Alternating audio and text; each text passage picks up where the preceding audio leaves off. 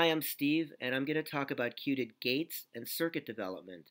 We can divide Qudit Gates into three categories. First, those that are direct generalizations of qubit gates. Second, those that are variations derived off qubit generalizations. And third, those gates that are really unique to Qudit environments themselves.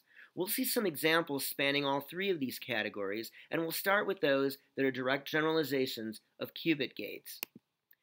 So the generalization of the Z gate is really a phase gate. It applies phases which are roots of unity to each state. That is, it applies powers of the phase e to the 2 pi I over d, where d is the dimension of the Qudit system.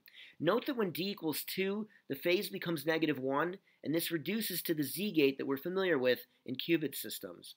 The generalization of the X gate is really a shift gate. That is, when it's applied to a given state, it advances it to the next state modulo d. Just to give an example, let's look at a Qtrit system. So d equals 3. There's three states, 0, 1, and 2. X applied to the 0 state gives you the 1 state. X applied to the 1 state gives the 2 state. And X applied to the 2 state cycles back to the 0 state. Note again that when d equals 2, this reduces to the NOT gate. The generalization of the Hadamard gate is the quantum Fourier transform. We saw this in class. Just as a reminder, x and y here are whole numbers, d is the dimension, and again, when d equals 2, we could see that indeed this reduces back to the Hadamard gate. Now looking at gates that in a Qudit environment really can manifest in different variations, let's look at the control shift gate. So the generalized form, similar to the C0 gate, does addition, only it's modulo d instead of just modulo 2. Notice that the inverse, though, is not the same as the original gate. So it's a non-Hermitian gate. Now, we actually have the same issue with the shift phase and quantum Fourier transform gates, but the reason why it's a bigger challenge here is because we would like to use these gates to construct other gates, like, for example, the swap gate. Analogously to the way in which C0 gates can be used to construct a swap gate. So in order to overcome this challenge, we can look at a variation. We'll call it the control shift tilde gate. The way this operates on both qubits is it would yield another state, minus x minus y modulo d. Note that the inverse of this gate is indeed the same as the original gate. It is Hermitian, and we can actually construct a swap gate with three of these gates in the same manner in which three C0 gates can be used to construct a swap gate in a qubit environment. Also note that in order to make a control shift tilde gate, we would make it the same way analogously to the way in which a C0 gate is made. You would have a control Z gate. Of course, here it would be the control generalized Z gate. But instead of having Hadamards on each side, you would have quantum Fourier transform gates on each side. Now looking at gates that really manifest only in a Qudit environment, let's look at the simplified Tafali gate. So we see that this can be interpreted by noting that the top two lines represent control qubits, and the third line represents a target Qtrit.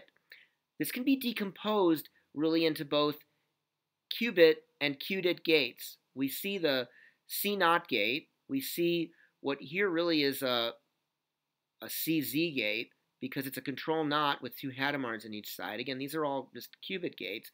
But there's also a Qudit gate, which is the XA. The way this operates is as follows. It flips between the 0 and 2 states, and it leaves the 1 state unchanged.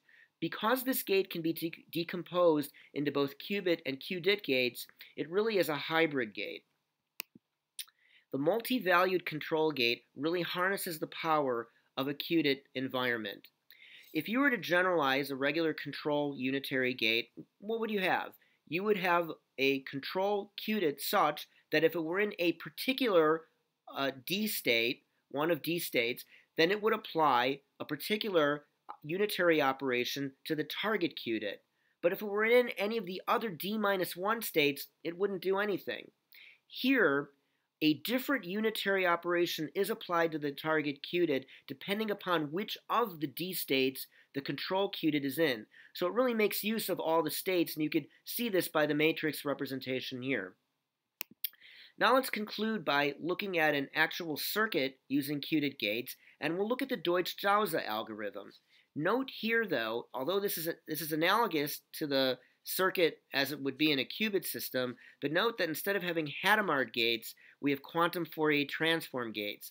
Also note that the phase that's kicked back, which is essential to the operation of the circuit, is e to the minus 2 pi if of x over d.